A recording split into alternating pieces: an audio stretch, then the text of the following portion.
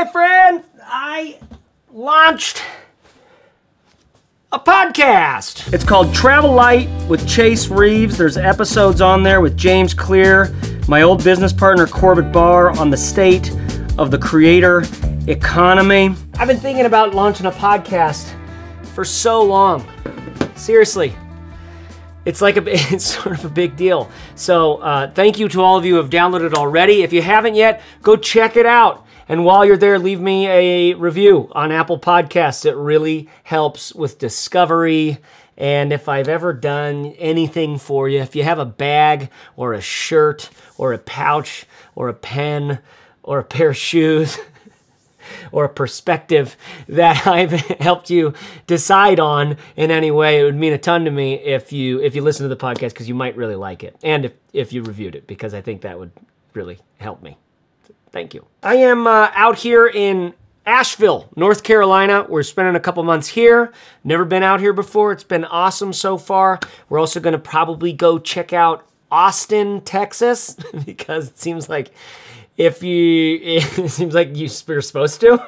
There's such a bunch of insecurity in my life, and you know what?Maybe insecurity is the wrong word. It's certainly uncertainty. You know, this gets to something that matters to me about this podcast. Like, I want to talk about the creative process. I want to talk about people who are creative out there. I know that a lot of us are creatives. I know that even if you don't think you're a creative, you're probably really creative. Like I say to my daughter, every time she calls for me when she needs help being cleaned up from the bathroom, I'm like, you are such a creative pooper. You're creative, and chances are, if you're going to have a job in the future, you're going to need to be some kind of creative, because the robots are doing everything else. Actually, the robots are doing creativity too, because so much of creativity is like iteration and just coming up with a million versions. Did you see that? What is it? A Nutella bottle? A Nutella thing? I think it was Nutella, where the artificial intelligence that they designed just created thousands of these labels. And then you can do some tests to see what people like more. And now you actually, it's like Tim Ferriss coming up with the title of his book, right? 4-Hour Douchebag. I'm sorry, I love that book. But with all the insecurity, like in the world, I feel a ton of insecurity. But in my life, like we're at this place that we're living right now for another couple weeks, 2-3 weeks, and then we've got to figure out where we're going to live next. And it's a little bit coming down to the wire because my son, who's 11. I don't want to have to drag him. I don't want to drag him around place to place to place all the time. You know, I want to find a good school that we're going to connect to. And that anyways, I don't have to get you in that. The point being that I don't know. I just don't know. And that's the context within which I launched this podcast. And I got to tell you, after thinking about launching a podcast for years, making tons of notes, like, oh yeah, that'd be really cool if I did that. Oh yeah, this is ideas. You know, writing in my journal about so many things and never really doing it. It does feel good to have launched it. You know, it's like it actually launching is quite depressing, launching a new thing, because it just there's like post-launch depression can happen. Definitely have my fair share of that.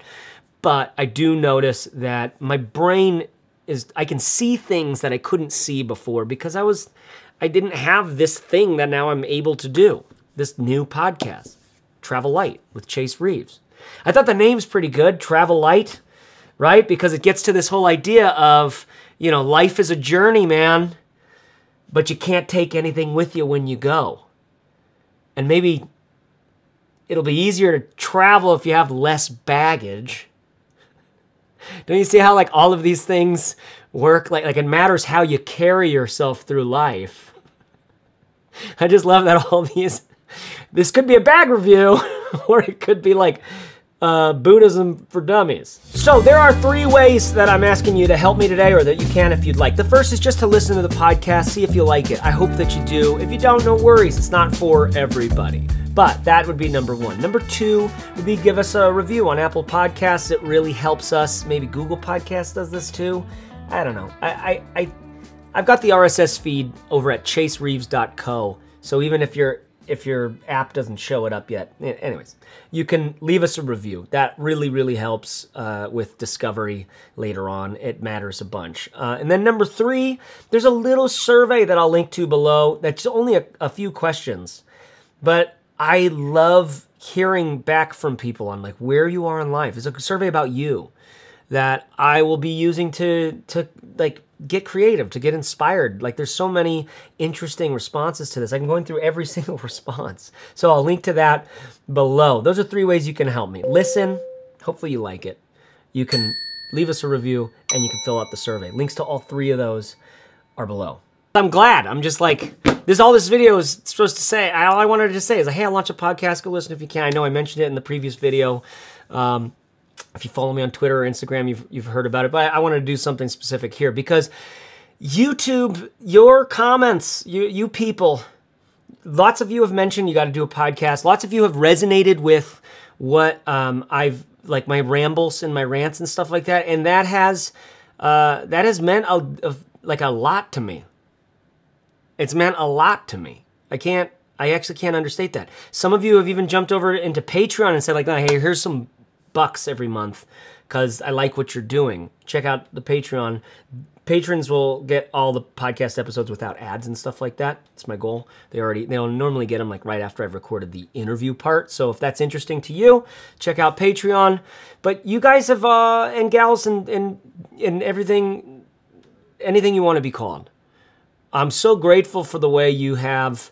You could have been, and there's been plenty of dicks, but like there's such an overwhelming sense of support from the people here that it just feels good for my little ballerina heart, my scared little timid ballerina heart. And I'm a little nervous. Launching a podcast is doing something new is just kind of scary, you know. So you make it easier because you've supported me so much here. And we're gonna be right back to the regular scheduled programming. I've got like 3 bags, 2 photo bags that I'm super stoked to pull out. And like one I've been testing a bunch, one that just came in. I've got new pouches from a couple big companies. I'm excited for that. I still like, it's so much fun to get into these products that I for some reason have access to, and to just spout off on my opinion and show you them so you know what it looks like when you get it. Because otherwise you're just going from the marketing materials and like this little, why do we have that little voice in our head that's like, yeah, you know, if you got that, someone like that would be into you and your life could really take a turn for the better. If you just had that thing. And it's like, man, like there are a handful of things in my life that have like absolutely changed the way I could live my life because I had them. This, like Fuji X100T, this thing cost me like $400 on Craigslist. It's an old version of it. It's not the one I would get right now. But I love the way that the images look. I love that it has this kind of cool vibe. This Canon EOS R with the 15 to 35 millimeter lens. You can check my gearkit.co or com or whatever link below because I list everything that I use there. That thing and that light. You can go to the kit.co or com or what, you'll see it in the description. These have changed my life. They look so much better than what I was doing before, right? There are some things that I've purchased that have really significantly upgraded my life, made me capable of doing more or doing things that I was already doing at a level that I felt better about. So there are some times when you need to buy that new pair of running shoes, okay? There's other times when your research about running shoes is just keeping you from running. There's so many times in your life, and certainly in mine, where thinking about products that I should have is actually distracting me from just doing the work. Like the work is here. This is where the work is. Coming up, like it's here, right?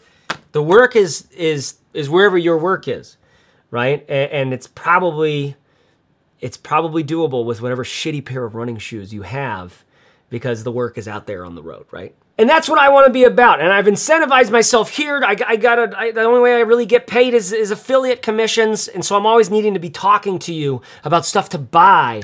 And the podcast, I basically can't do that, right? Like I'm forced into not doing that, which I love. I love that. I still want to be evaluating these products that have the potential to upgrade our lives in meaningful ways, right? I still am so interested in that because I am a product designer. I am a lover and a curator of well-designed lifestyles and everyday goods. Thank you, because you've encouraged me to do a podcast. It's out. Please listen. I would love to see your reviews and fill out that survey. You know, be yourself. Everyone else is taken.